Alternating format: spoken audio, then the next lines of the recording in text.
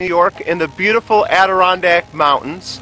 My sister lives here in a quaint little town called Schroon Lake, New York, and we're actually overlooking Schroon Lake, and the sun just came up and there's a beautiful fog that kind of rests over the mountains here and beautiful Schroon Lake. So I'm excited to bring you on my family vacation, and I'm excited to be able to share tonight's message. Actually this morning's early in the morning. I'm praying that no one's going to come down here and disturb us during our video cast, but we're going to have a good time. So let's pray. Father, in the name of Jesus, I thank you for my precious friends that are watching.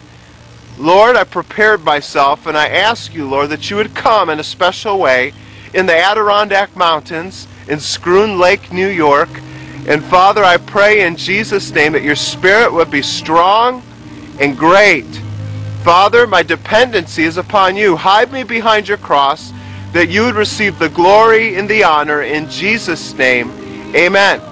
So welcome to the video, the webcast today. I'm excited that you're here, and I believe God's going to do something special in our midst. I'm actually going to be sharing my testimony with you today, asking the Lord that he would do something very special, that he would heal broken hearts, that he'd give people fresh focus, that they begin to see Jesus in a new way. So let's share the story. I was raised a preacher's kid, a PK, but most people called me a PB, a preacher's brat. And I probably deserved that because I was such a rambunctious child. I was always in the back pew, and I was always like making little planes and throwing them in church, or doing spit wads, or doing something that I shouldn't do. And sometimes when my dad was preaching, he would have to embarrass me. He'd say, "Son, come up here," and I'd have to make the long walk from the back of the church, or halfway, all the way to the front, and sit on the stage with my dad while he was preaching. So I learned to be respectful in church. And because I was a preacher's kid, I was the third generation pastor on both sides of my family. My father was a pastor, then his mother was also a minister, and she would go into the inner city of New York City with all the drunks, all the alcoholics, the drug addicts, and she'd win them to the Lord. She was a Bible school teacher, professor. She also pastored a church at one time, so she was heavily involved in ministry, the sweetest lady you ever want to meet.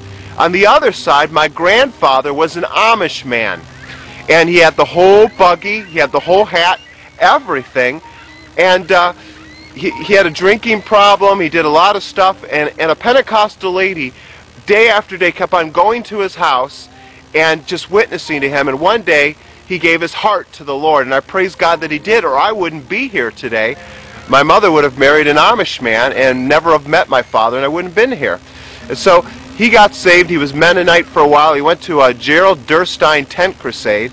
He's located down in Bradenton, Florida, but he brought a big tent to Burton, Ohio, and he was actually, my grandfather was in Middlefield, Ohio, but Burton, Ohio, big tent crusade, and with tears coming down his face, he just totally surrendered everything to the Lord, studied, and became a Pentecostal preacher. And then also, and he started a church, planted a church, pastored for years until his death. Also, my mother also is a mighty teacher of the Lord, has great insight on the scriptures, heavily involved in ministry with my father. And so I have all these preachers all over my family, and I said at a very young age, no way, Jose, am I ever going to be a preacher. I am not going to go into the ministry. There's no way. And so I thought to myself, well, maybe, I'll think about doing something, but, maybe go into video. I always wanted to be into movies. I used to write church plays. I love drama and acting, things like that, but I don't know if I'll go into ministry. And my life didn't make any sense anyways. So, I probably won't go into ministry. But when I was 18 years old, my mom just calmly suggested one day, well, why don't you go to Bible school and at least pray? I didn't have the money to go to a secular college, but I went to a small little college in upstate New York, in the mountains, kind of like here, in fact, only a couple hours from here, called Pinecrest Bible Training Center. And so I decided that that's what I was going to do. I was just going to go to Bible school and pray, maybe for 9 weeks, maybe a year at the most, and I'll just pray and see what God wanted me to do.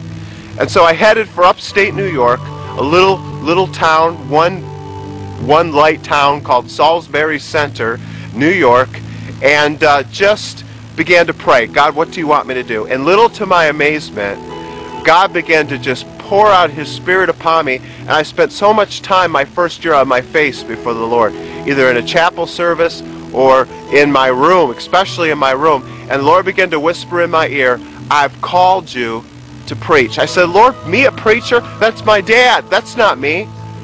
You see, my life didn't make any sense up until that time, and there's no way that I felt like I could ever be a preacher. And so I thought, how can I do it? But day after day, the Lord began to whisper in my ear, I've called you to be a preacher. I'll never forget when I surrendered it all to the Lord. I said, Lord, I'll do anything you want me to do if you'll equip me to do it. And I knew that's what God wanted me to do, was to go into the ministry. And so I spent a lot of time on my face before the Lord, asking Him that He would give me an anointing to be able to speak and be able to win people to Jesus. But my life didn't make any sense. And let me explain why. I said I was raised a preacher's kid, and I was very hyperactive. And even in the first grade, I never would hold still. And because of that, my teacher thought that I had a learning disability. And this learning disability, I really didn't have. I was really hyperactive, but because I was so hyper, I didn't apply myself to learn. Well, anybody that knows anything about the LD classes, the learning disability classes, know this, that these are the kids that are made fun of. These are the kids that kind of don't fit in with the rest of them. So even at a young age, I began to be made fun of and say, oh, you're stupid, you're a retard. And you know that little saying, sticks and stones will break my bones, but words will never hurt me? That's the biggest lie that's ever been said. Because sticks and stones would break my bones, but my bones would heal. But the words that were said to me over my spirit at a very young age, these words stuck in my spirit. And my self-esteem at a very young age, second, third, fourth grade, going into fifth grade, these words being made fun of as a small child stuck in my spirit, and my self-esteem went to zero. I didn't believe in myself. Well, I thought things would change once I got into junior high, but now it just wasn't words. Now I was being picked on. Now I was being beat up. And day after day, I was being beat up. Day after day, I was being spit at in the face. Day after day, I was being slammed up against the lockers. I'll never forget, always on my bus, I would sit about the middle because all the front seats were always taken by the time they got to my bus stop. And I used to pray and say, God, please let no one bother me today. And almost every day, they would rip me out of my seats, and they would take books. I'll never forget one day, it was worse than other days. They took big books and slammed it over my head, and they spit at me in the face, and they shoved me up against the seats, and they said, you are stupid. You will never amount to anything. You are stupid. You are a retard. I'll never forget, as I wiped the spit off my face and began to cry and run toward my house, that those words, they had such a deep effect upon me. After that, the bus driver put me in the front seat. He reserved a front seat for me.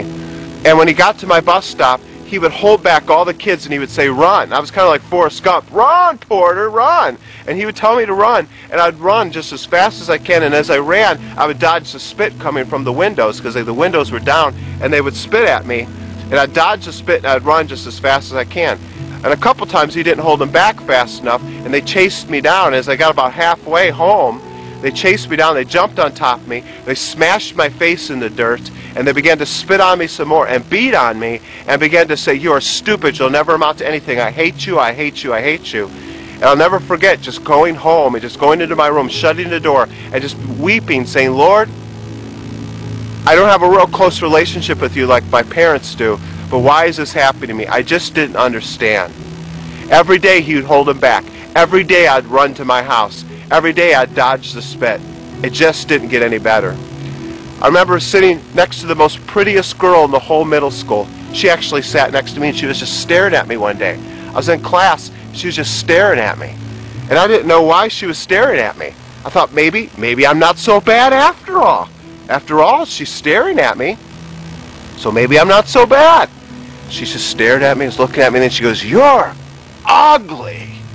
And when she said, you're ugly, something inside of me was like a towel just twisted. I thought, why am I not accepted by anyone? Why does everybody hate me? I had very few friends. I was last to be chosen for everything in gym class. You know, you always had to have a partner or something. I was last to be chosen on every team. I was ignored. I sat alone during lunch most of the time. Had very few friends, just a couple friends that were really, really weird that nobody else liked. The nerdiest kids in the whole school, and a couple of them would embrace me, and even them made fun of me as well. So I thought, okay, maybe it's going to be different in high school. I'll never forget my junior high graduation, getting ready to go into high school, and all the parents were there. All the students were there, because this was going to be a time where they gave you a diploma and it congratulated you for completing junior high, 6th through 8th grade, getting ready to push you into high school. And they called each name. And after each name, every single student got up there and everybody clapped. Everybody clapped. Everybody cheered. Everybody just had a big old hoopla for every person. I remember sitting in my chair and they called my name, Steve Porter. And as they called my name and as I walked across the platform, up the stairs and across the platform to get my diploma, I was booed by the entire student body. There was only a few clapping of a few parents, and everyone was looking around saying, why is this kid being booed? I never felt so humiliated in my life. I was so humiliated. I was so embarrassed. I sat in my seat with my diploma, and I felt like I was the loneliest man, loneliest boy in all the earth. I thought, maybe even God has forgotten me. This is terrible. Why am I going through this? Why was I booed? Why was I humiliated? People are laughing at me. I sat down with my diploma and I went into 9th grade. 9th grade, it continued. In the beginning of the year, my science teacher said, I want you to choose a desk partner. Everybody choose a desk partner. Of course, I was always last to be chosen for everything. So nobody wanted to be my desk partner. Everyone had a partner but me and one other kid. And the teacher said, we'll call him John. John, you be his desk partner. And I thought to myself, well, at least I have somebody. And he threw the biggest fit that you have ever seen. I mean, he just threw a fit. He said, I don't want to be his desk partner. Why do I have to be with him? I hate him. I don't want to be his desk partner. And the teacher was just like, too bad, John. You're his desk partner. So he made it his mission every single day to just bombard me with persecution, I guess you could call it. He elbowed me and knocked the wind out of me. He would spit on me. He would push me. Whenever the teacher wasn't looking, he would make fun of me. He'd slap me in the back of the head every single day. And I remember just sitting there thinking to myself, why do I have to have him as a desk partner? Why could I have one person in my class that would sit next to me and treat me like a human being? Why? One day it got quiet. The teacher was making a point. It got quiet, and he yelled in front of everyone, he stinks, he smells. And of course this was a lie. My mother always made good sure that I was zestfully clean. But he just wanted to humiliate me again. He wanted to embarrass me. And the whole class burst with laughter. Everybody was laughing, and my teacher was trying not to laugh as well. He was bursting. He was laughing as well. I just sat there. I thought, this is terrible. Why do I have to have this life? Why? Well, my parents moved, and I thought, this is the best day of my life. I moved out of that town, and I moved to another town, the town where my dad had been pastoring for the last 5 years. They had bought a house there in this new town, and my parents decided to put me in Christian school. So I thought, you know, Christian school, it's going to be better. Well, the physical abuse, for the most part, stopped. But by that time, I was in the second quarter of 9th grade. My self-esteem was at zero, so much to the point where I didn't know how to act. I was so shy, I was so withdrawn, that I tried to put on as many different personalities as I could to be accepted. I tried to be a prep, but I'd put my collar up with the little alligator, you know, back in the 80s. And I thought, you know, the preps would accept me. I wasn't accepted. I tried to be a punk and have chains and stuff on me, and that wasn't accepted. I tried to be a nerd. I brought a briefcase to school, and I would sit with the other nerds thinking that I'd be accepted there, but I wasn't accepted there. No matter what personality that I tried to be, tried to dramatize, I wasn't accepted by any of those personalities, and I was flunking out of Christian school. I had very few friends, very few people. Most people were annoyed by me, and I probably deserved it because I just didn't know how to act. I was very immature, and I was just flunking out. So my parents said, we're going to take him out of Christian school now. He's not making it. He's never going to graduate high school this way, and we're going to homeschool him. So my mother, God bless my blessed mother, she took me out, and every single day she began to say to me, Steve, you're more than a conqueror. You're more than a conqueror. You could do all things through Christ. I said, no, I can't. I'm stupid. She goes, no, you're not stupid. You have the mind of Christ. I said, oh, I can't learn. Yes, you can learn. Through Christ, you can learn. You can thrive, not just survive. You can do everything that you put your mind to do through Christ Jesus, who gives you the grace and the strength. And every day, she spoke the Word of God to me. Every day, she began to renew my mind with the Word of God. And I thought to myself, maybe I can learn. I began to apply myself. I began to believe the Scripture, what the Word of God said over me, rather than what people said. I began to apply myself. And to my amazement, I graduated high school with special honors, straight A's.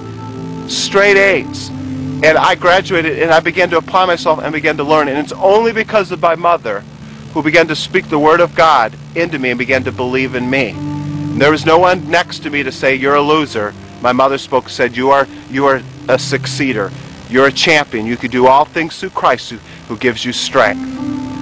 And so here I was, now going to Bible school.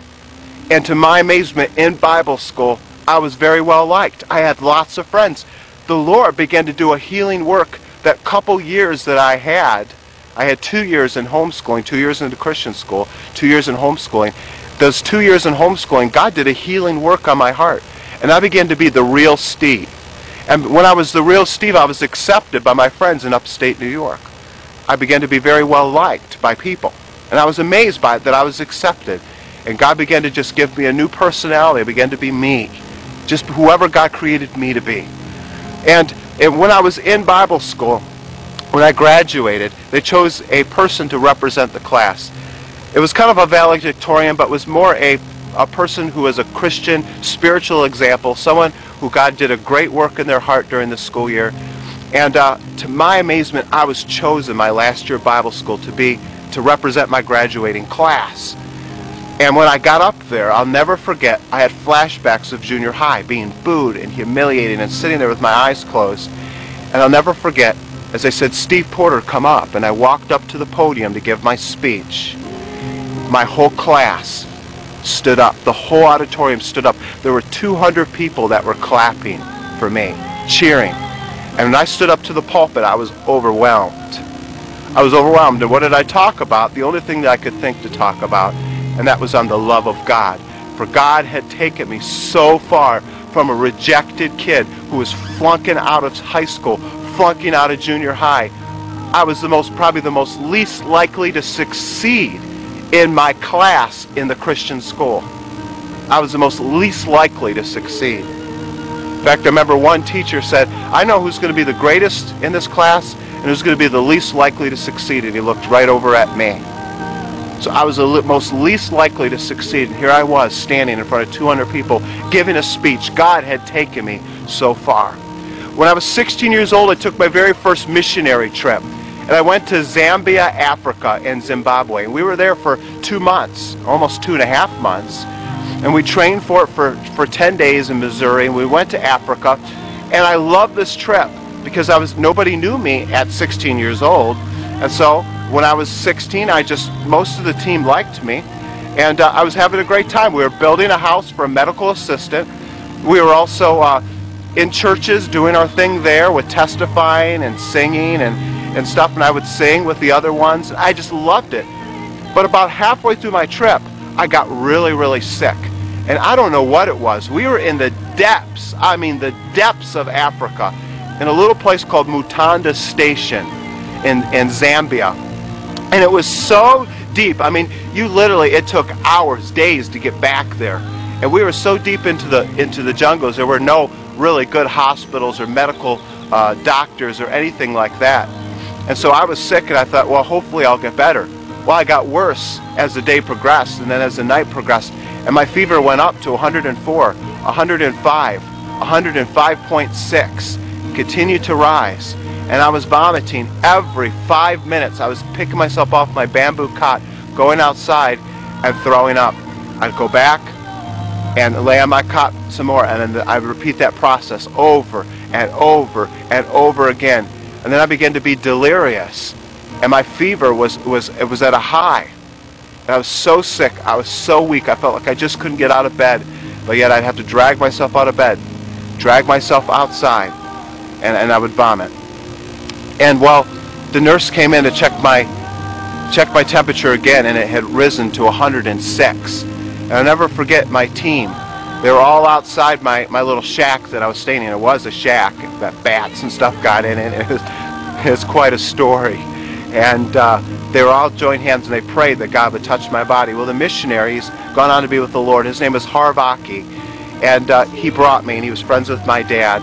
And he came into that little shack that I was staying. He had big hands. I'll never forget the big hands that he had. And he laid his hands upon me, and he began to say, in the name of Jesus, I command healing into his body. Either God was going to heal me or I was going to die. I was in the depths of Africa. I had 106-degree fever.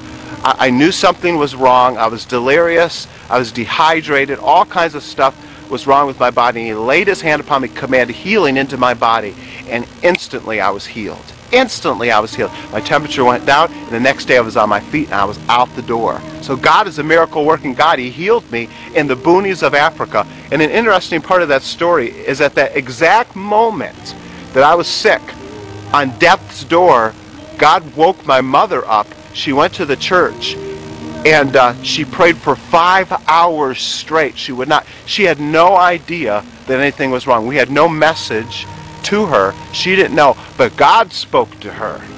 God spoke to her that her child was in danger and that she was to pray. So, never doubt the power of a praying mother, my friend, because God spoke to my mother to pray, and she faithfully prayed for 5 hours straight that her child would be fine, and God spared my life. Praise God for praying mothers. I'm telling you what, if it wasn't for my mother, I wouldn't be standing here today. She believed in me when no one else believed in me. She prayed for me when no one else would even pray. She believed that God had a purpose and a plan for my life. And I used to remember walking past her door at a young age, and I would see her on her knees, and she'd be praying for me. She'd say, God, I ask that you would use my son, that you would put a call upon his life. I still remember her praying. I still remember her weeping on her knees with her Bible open, praying for me. Never doubt the power of a praying mother. Amen? Amen. God is good. Thank God for praying moms. Moms, never give up on your kid, no matter how it looks, no matter what statistics say. Pray for your child, and God will honor the tears of a praying mother. The tears of a praying mother, God will never ignore, my friend. The tears of a praying mother, God will always hear, and He'll always answer. Don't grow weary in well-doing. That's for somebody. Praise God. Well, on the end of my trip, we decided to take a whitewater rafting trip. I shared the story in other messages, but this is my complete story. Some of you will be watching it for the first time, so I'm going to repeat the story. But it was a whitewater rafting trip, and it was on the Zambezi River. And this was kind of a dangerous river. It was known for its impetuous current. It had about somewhere between 8 and 10-foot waves, and I'm not exaggerating. And those that know Zambia, Africa, so maybe somebody is watching the webcast from Zambia, Africa, you know all about that river. It's a very, very dangerous river.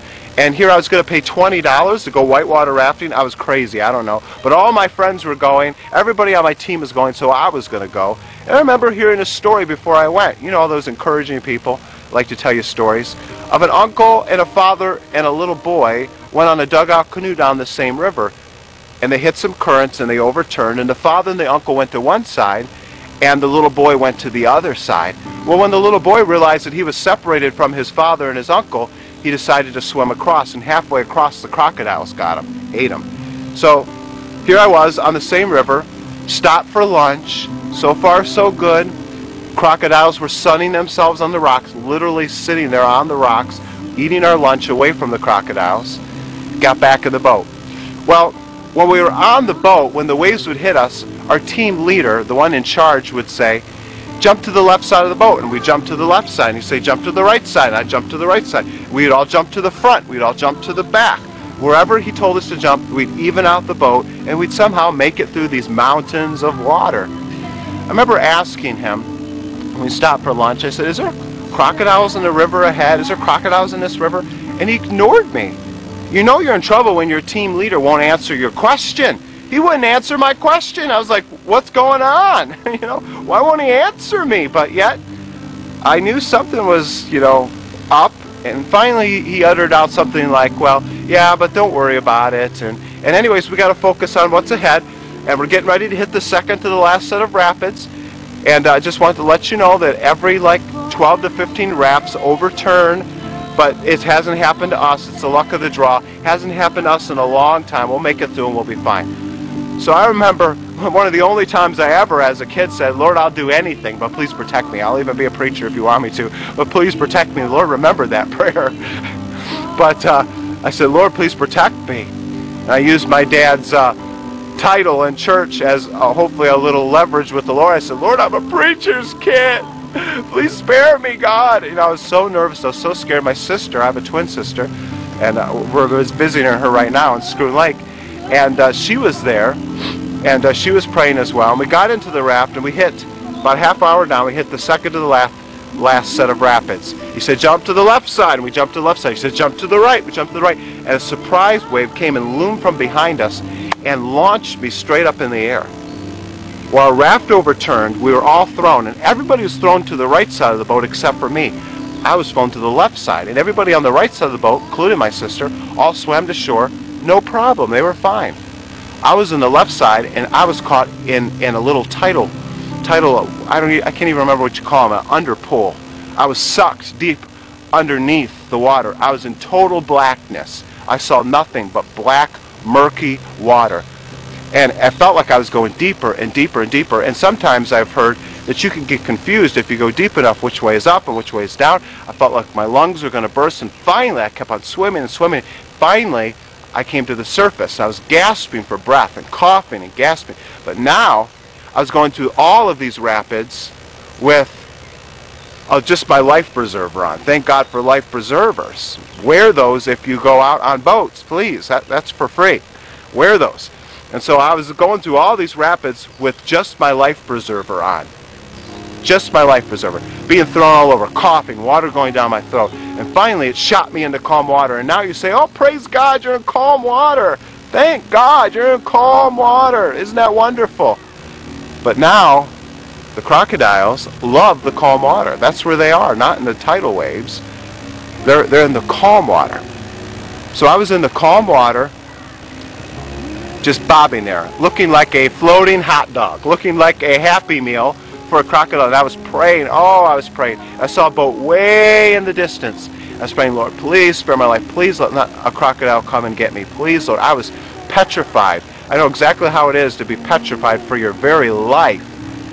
And I was very nervous. And so finally, someone came and pulled me out of the water, put me in that boat. One boy had hypothermia, and my life was spared. Well, after that missionary trip, people said to me when I got back home, God's not called you to the mission field. Ain't called you to the nations, son. Maybe you shouldn't go. This should be a sign to you that you're not called to go. But when I was 18 years old, I felt like the Lord laid upon my heart that I was to go to India. And I said, well, Lord, if you want me to go, you have to supply the money, because I don't have the money. I just don't have the money. Well, God worked a miracle for me to go to Africa. The last minute, we didn't have the money, and He supplied.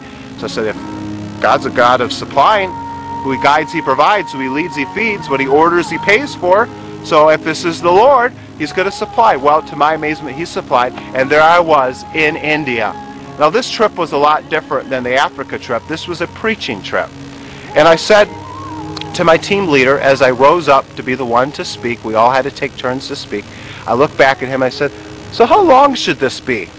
And he said, oh, about 30 minutes. I about died. I thought, 30 minutes? There's no way that I could speak 30 minutes. I said, maybe 5 minutes. He said, just do the best that you can. And I was petrified. And he was standing next to me. He was my interpreter. And I just began to say, yeah, yeah, yeah. Can you imagine how that sounded through an interpreter? Stuttering through an interpreter.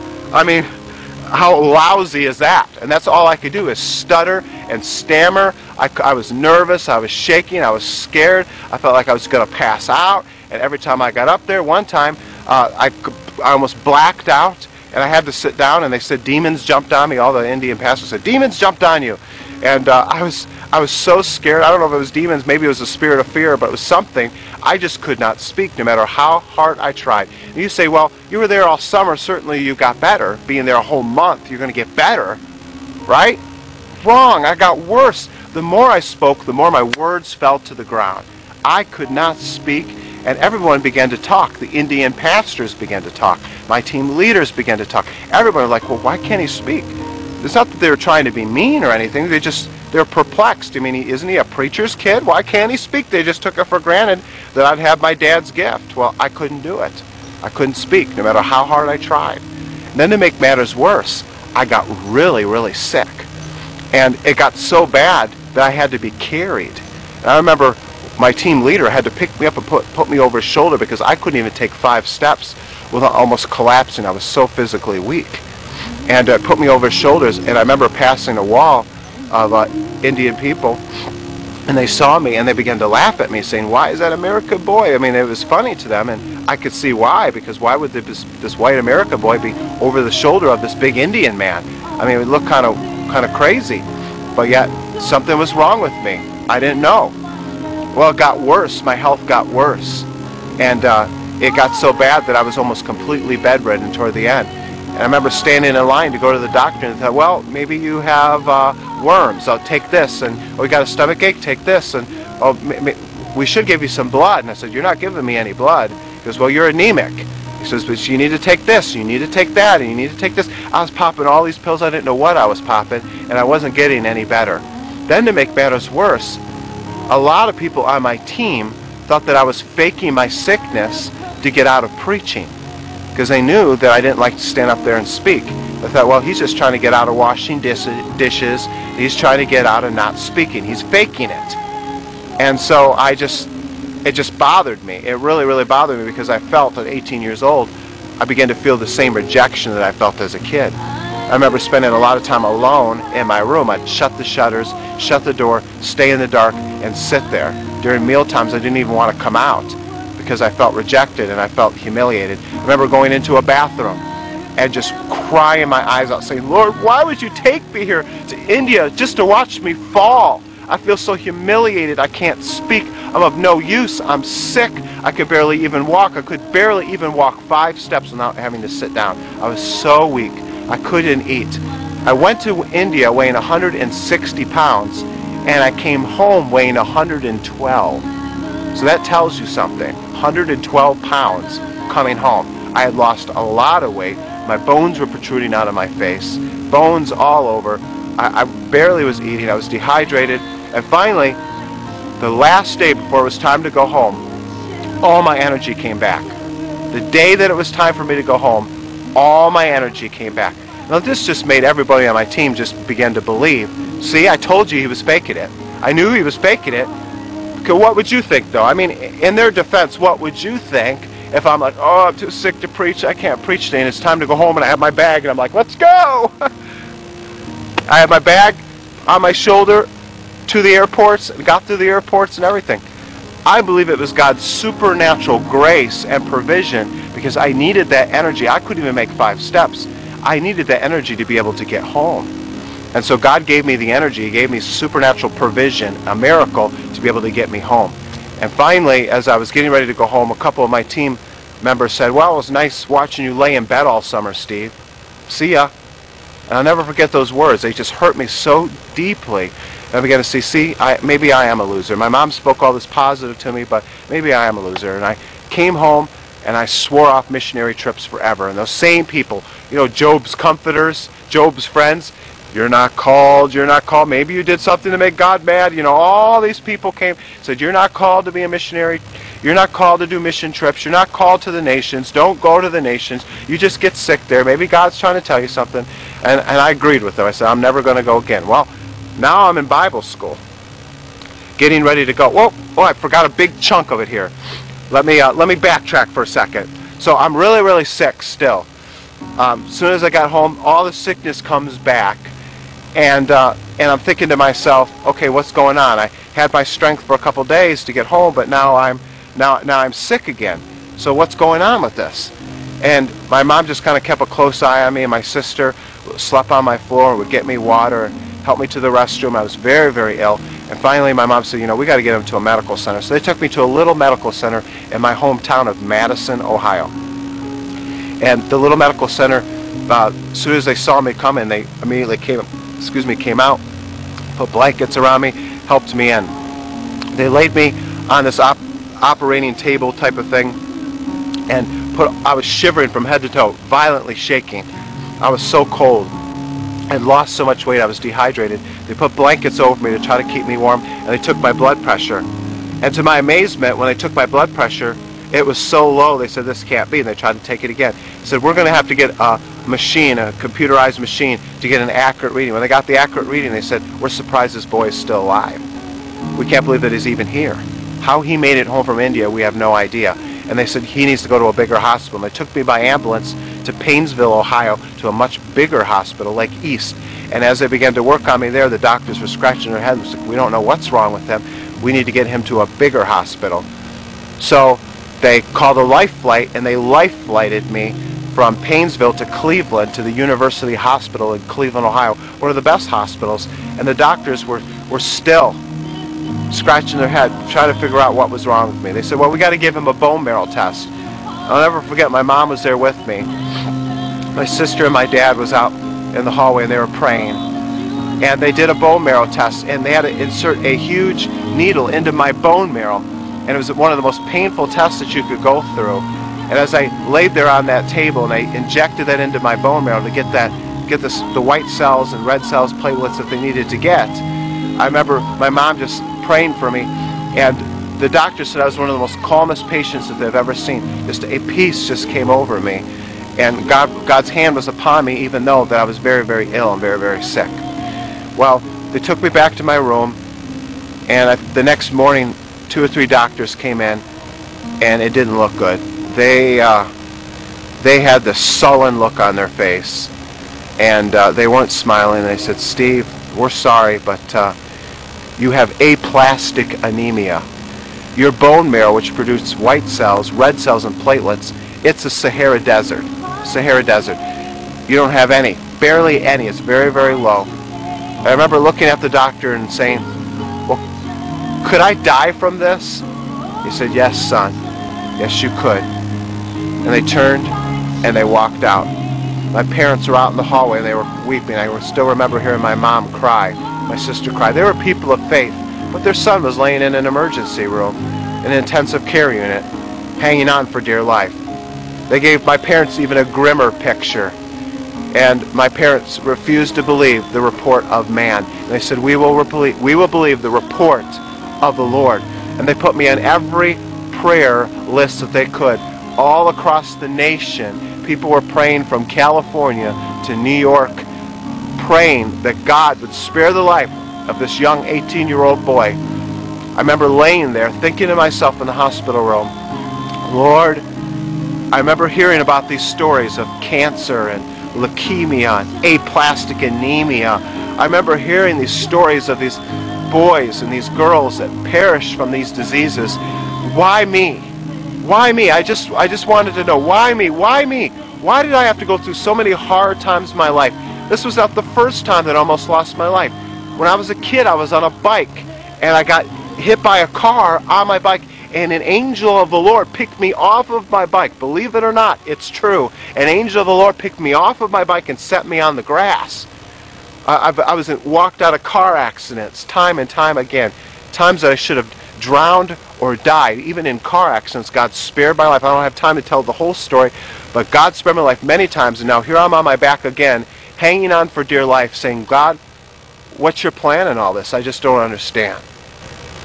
But people were praying. People were praying. My mom and dad were fasting, holding on to God.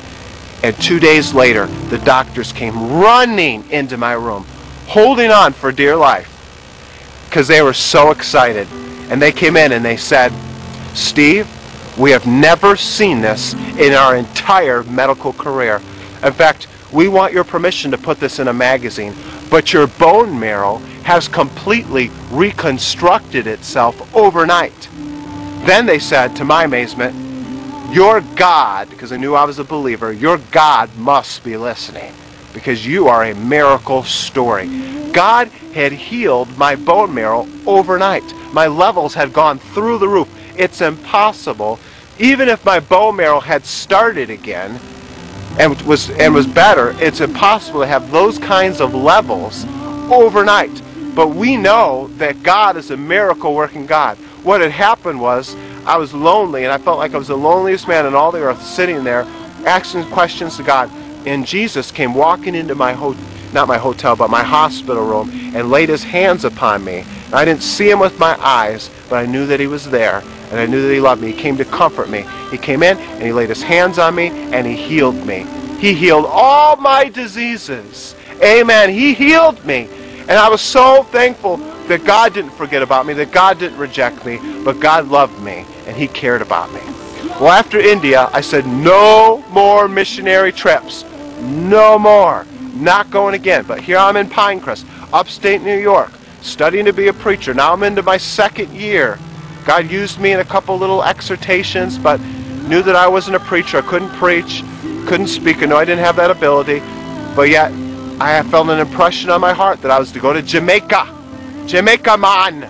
I love Jamaica. I hope we got some Jamaicans watching, because I love your country. I've gone 3 times, and I've been preaching from Montego Bay all the way to Ocho Rios, and been to Kingston and several places in beautiful Jamaica, beautiful country. And here I was in Jamaica, another preaching trip, and I still remember I was the guest speaker of the night, petrified out of my mind, and I was at the bottom of a hill in a little place called Hamilton Mountain, which is not too far from Ocho Rios, up into the mountains. And I was walking up this mountain, up this hill, and I saw the church way up on the hill, and it was lit. And I thought to myself, I have to speak tonight, Lord. And I'm not a preacher. I'm not a speaker. I don't even know if I'll be able to speak 1 minute. Last time I tried to speak, I couldn't speak. In India, it was an utter failure. It was a disaster. India was a disaster of a trip for me. So I don't even know if I can. So as I walked up the hill, I said, I'm just going to leave it in your hands, God. And I walked into the church. The church was packed. It was packed. I mean, there were people everywhere, shoulder to shoulder. They were looking through the windows, because they don't have glass in the windows, they have bars. They were looking through the bars at me. They were all over. They were in the foyer. They were going down the stairs. They were in the back room. They were out in the parking lot. They were in the road. And to make matters worse, they had a huge speaker on top of the roof. And they had people sitting in their yards in lawn chairs sitting, waiting for the message of the hour. And then the bishop gets up and he says, and I love him. Oh, I love him greatly. Bishop Farrell was his name. He said, God has brought God's man of faith and power for the hour, and God's going to give him a message for us, and God's going to use them, and God's going to do this, and God's going to do that. I'm thinking to myself, thanks a lot. You're setting me up to watch me fall? I got a secret you don't know. That's what I was thinking. I'm not a preacher. No, no, no. I can't do this. And he said, Steve Porter, come on up, evangelist. Like, I'm no evangelist. And all these people are all smiling. The Jamaicans are so lovely. It's such an awesome people. I have to go back. Got to go back to Jamaica and preach. Love that place. They're beautiful people. They're smiling and just clapping their hands and so excited. And I went up to the pulpit. I put my hands on it, and I just wanted to do one thing. Rapture. I just wanted to disappear. I didn't even want to speak. But I knew I was up there. He had announced me, and I had to give a message. I opened my Bible. I didn't say anything. And then the first word that came to me was Jesus. So that's what I said. I said, Jesus. And as I said the word Jesus, that beautiful name of Jesus, I felt a literal fire come from the top of my head down to the soles of my feet and up again and out, and I began to preach. I began to walk that stage and I began to preach. I could not believe it. I was quoting scripture verses that I've never learned. I was given revelation that no one taught me. I didn't even know where the stuff was coming from, and I'm preaching and I'm thinking at the same time. I'm like, what am I doing? What am I doing? Where did you get that? I didn't ever memorize that scripture verse.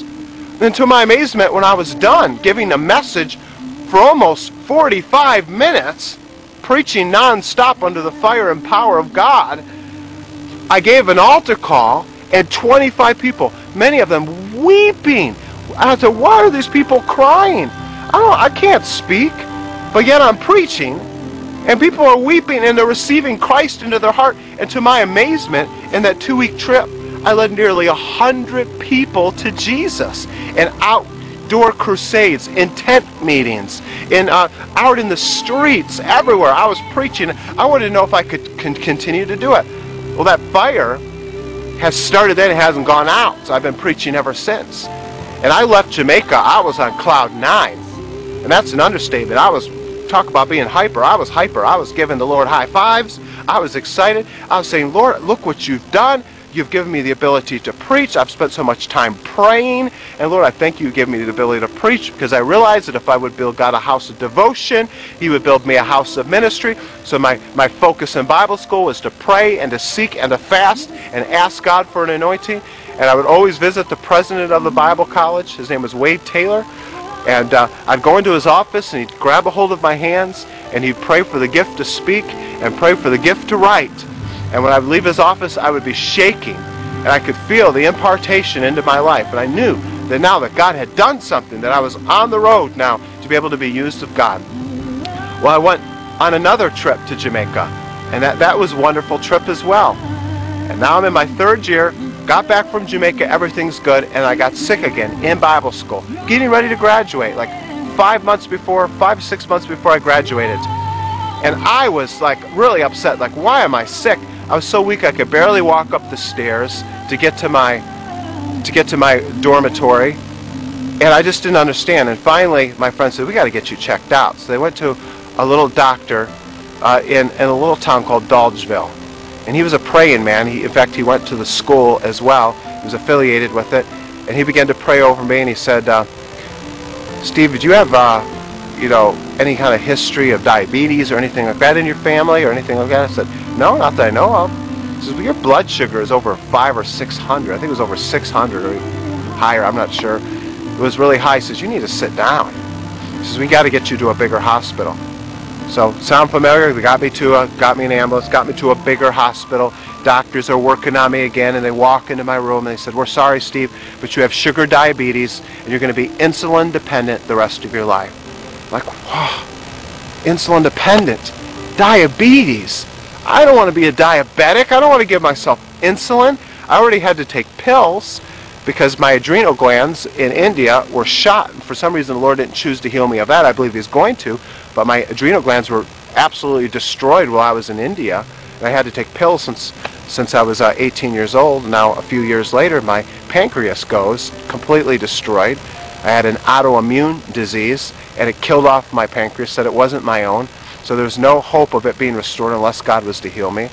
And I laid in that hospital room, and I was just totally depressed, but began to trust the Lord. My parents came all the way from Ohio, Madison, Ohio, up to upstate New York, visited me, prayed for me, just like before. And I wanted God to heal me so bad. I began to ask God for healing. When I went home, I didn't leave Bible school, but I needed to take some time to just to get my feet solid again. I didn't know all about these carbohydrates and insulin and all of this stuff. I just didn't understand all of that, and diabetic diets and foot care and eye care and all kinds of stuff.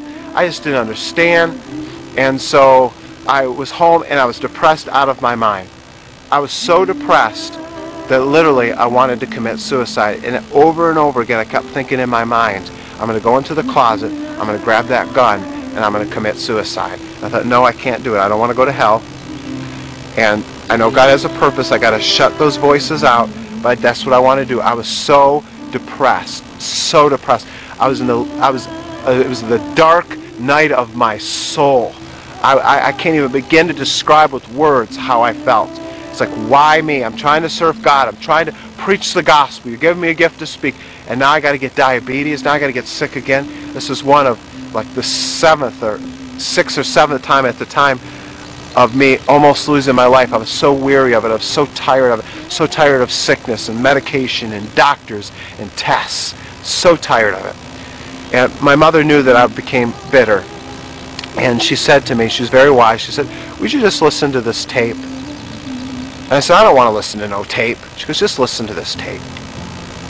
And they left. They had to go somewhere. My sister was gone.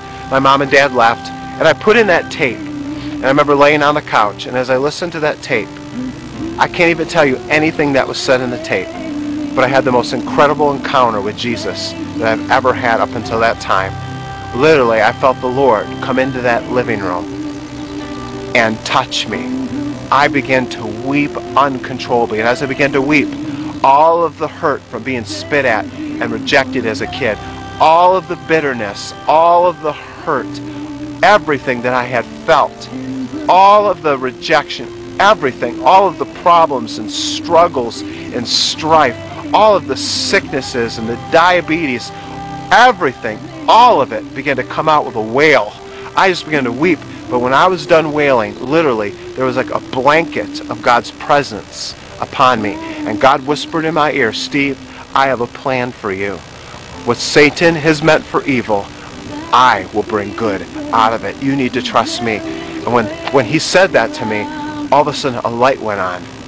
That all of these trials that I've been through weren't for nothing. But God was going to do something. He was going to use it for His glory. And I had a fresh new approach of life.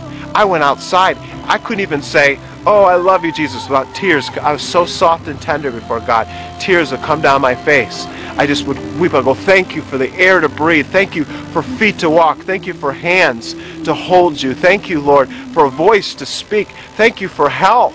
Because I had so much to be thankful for. Yet, I know I went through some trials, but I had so much to be thankful for. God spared my life. I didn't die of diabetes. I waited too long to go to the doctor. I could have died, but yet God spared my life. He spared my life, and He was with me yet again. Now, has God healed me of diabetes? Not yet. I believe by faith that God's going to heal me of diabetes. I've had diabetes over 15 years. And I've been in many, many prayer lines in front of very, very many healing evangelists, asking God to heal me. I've fasted and I've prayed. So I believe in the power of faith and prayer and asking God to heal your body. God has healed my body many times before. So there's no problem with faith and believing. But I'm trusting for that day. The day that God extends His hand forward and heals my body, that I'm totally healed of diabetes. I'm praying for that day. And I believe that day's coming. Well, after that experience, I went back to Bible school, and I just had a fresh new approach on life. Everywhere I went, I wanted to tell people about Jesus. I just loved Him so much. And God spoke to me and said, "I want you to write a book." And I said, "Okay, Lord, I'll write a book. What should it be called?" And He said, "Call it Crocodile Meat. A Teenager's Guide to Turn Trials into Triumph." And He took me over every scene of my life.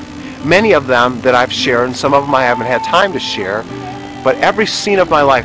And after each trial, He began to teach me valuable lessons and deeper truths from that trial. And I was amazed because God was doing continuing that healing work in my heart as I began to write this book. And within a year, I think it was a year and a half, I finished the book, Crocodile Meat, and through a supernatural miracle from a blessed sister, she supplied the finances that I needed, and I published the book. Got 500 copies. I had to self-publish because I'm not a big name person, so no publishing company would publish my book. So I had to pay for it myself, and in my hand I had that book. Well, to my amazement, I wrote it for teens, but to my amazement, the elderly, middle-aged people, young couples, college kids, many people began to read that book. It began to circulate here and there. I barely have any of them left over the years because I've either sold them or I've given out most of them. I've given them away. And to my amazement, that book really inspired a lot of people. And I began to think, wow, God, you're using my story. Well, God began to speak to me that you can come through life and you can be bitter or better. But if you want to be better, you have to be like butter, soft and pliable. So I had determined in my heart that I wasn't going to be a bitter person, that I wasn't going to allow all of the situations of life, all of those things to get me down. I didn't want to be a person that was angry and bitter toward God. I wanted to be a person that was in love with Jesus. So I made up my mind that I would be in love with Jesus. Though he slay me, still I will follow him. Joseph went through a lot of problems. Job went through a lot of problems. Daniel went through some problems. Moses had a lot of problems. Paul the Apostle, I could read to you in Corinthians how he suffered a shipwreck in the deep and all the stuff that he went through. So there's a lot of things the people in the Bible went through, and I wasn't going to be bitter. I was going to allow my testimony to inspire other people. Well, to my amazement, I didn't realize this at the time, but God began to show me that he was going to take me all over the nation to share my story. And as I got invitations to go many places around the nation to share, I got on the Full Gospel Businessman circuit and went everywhere sharing my story, many, many places, in Ohio and Pennsylvania, different places, many chapters. I remember giving it for one of the first times, and a little girl, 15 years old, came forward, and she began to cry. And she said, I'm a diabetic, and I've been rejected. And I saw God put her life back together, and God gave her hope. We stayed in contact after that for several years. She was a changed person. I gave altar call after my testimony was over, and hundreds, maybe even thousands now, of people received Christ into their life. I began to talk about how God took a rejected boy, someone that everybody hated. I was last on the list of man. I was the most least likely to succeed in my high school. And God took a rejected boy that was floundering, that was suicidal, that according to everyone else would never amount to anything, and he made me the valedictorian, the class speaker, an example of my college class, and then take me and give me a voice to go around the nations and preach the gospel and tell other people that if God can use me, what can God do in their life? And my friend, what can God do in your life? If God can take me floundering from pillar to post and turn me into a preacher, what can God do? God can reverse the curse. God can give you back double for your trouble. God can turn your scars into stars. God can take what you thought was your deepest, darkest night of the soul and turn it into a platform and a testimony so that so many other people can receive hope and healing. I didn't know that when I was being beat up and being spit at, that one day that I would be a preacher, and one day that I would preach in youth conventions, one day I would preach and on conferences with adults, and thousands of people would come forward, and thousands of people would receive the Lord Jesus Christ into their heart, or they would receive healing. Because, there's a lot of people, they don't have physical diseases, but they have diseases of the soul. Wounds into their life that so hurt them. Wounds into their heart that so hurt them. And they're carrying it around. If you could see into their soul, you would see a bruised, hurting person. But God. But God. But God. God is faithful to take what man says will never amount to anything and form it and shape it into his image and use it for his glory. I'm only standing here today. I've almost lost my life 8, 9, 10. I don't even remember how many times. I was rejected. I was hurt. But God healed my heart, and he's given me a testimony. I want to encourage you today, if you've gone through some hard times, even things that you didn't ask for, don't give up on God. Don't be bitter. Don't be angry. Trust in the integrity of God. God is using my story. God is using my story to inspire many people. I'm called to the nations. Yet Satan at a very young age, 16, 18 years old, tried to hinder that. Sometimes what you're called to do, Satan tries to just mess all of that up. Tries to mess all of that up so that you totally don't even want to do it. But yet I knew I was called to the nations. I knew that I was called to preach. See, when I received that gift to speak, when I received that gift to preach, God spoke to me and said, "Do you remember India?" I said, "Yes, Lord." He said, "That's your strength. Now do you see Jamaica?" I said, "Yes, Lord." He said, "That's my strength in you. Remember where your dependency comes from." I had to learn a hard lesson of dependency. There's not a service that doesn't go by that I'm not on my knees asking the Lord for the ability to speak. Because there's nothing in Steve Porter. There's no talent, there's no ability. It comes from the Father. And so hard times can teach us valuable lessons. Hard times can create testimonies to encourage the nations. Your story, no matter what it is, can inspire somebody else. Don't grow weary in well-doing. Don't grow bitter, grow better. What was meant for evil, God meant for good. He wants to give you double for your trouble. Allow your testimony to create in you a clean heart before God. Don't question Him. Just trust Him.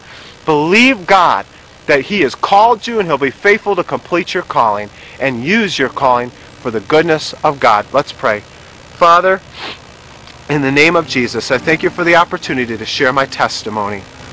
Lord, I pray for those that have hurting hearts right now. Hurting hearts. Heal them now in Jesus' name. Heal them now in Jesus' name.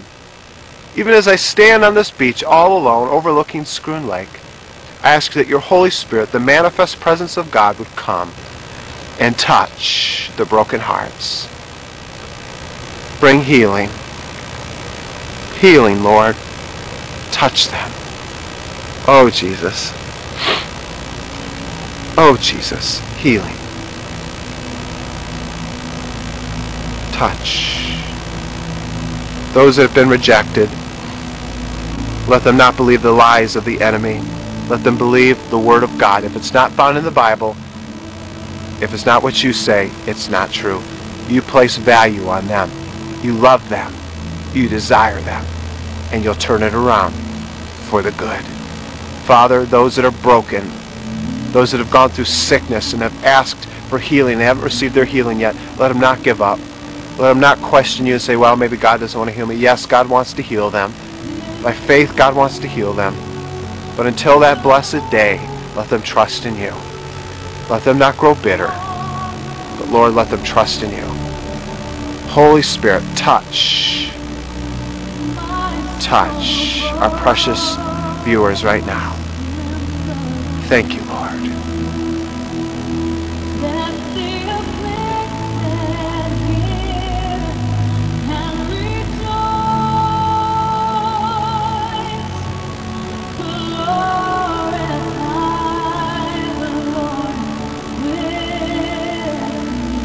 Jesus.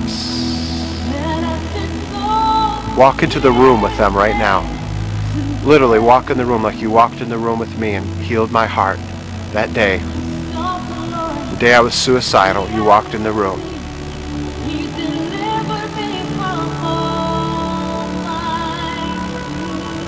Deliver them from all their fears, all their pain.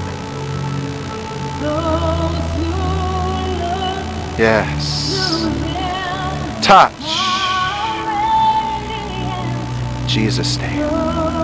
Thank you for joining me. Thank you for allowing me to share my story with you.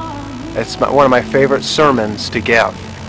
And I'm so glad that I was able to give it in beautiful Scroon Lake. The sun is up.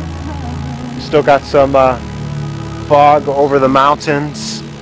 And I'm going to have a good time with my family. I'm going to go boating today. And my girls are going to go swimming. And we might do a little tubing. Last time I went tubing, I got sore all over it. Some of you have been tubing, you know what I'm saying. I don't know if I'm going to be tubing or not, but we may try tubing, and we're going to do all kinds of fun things today. And I'm enjoying my family, enjoying my vacation, and so glad that I was able to spend some time with you on the vacation.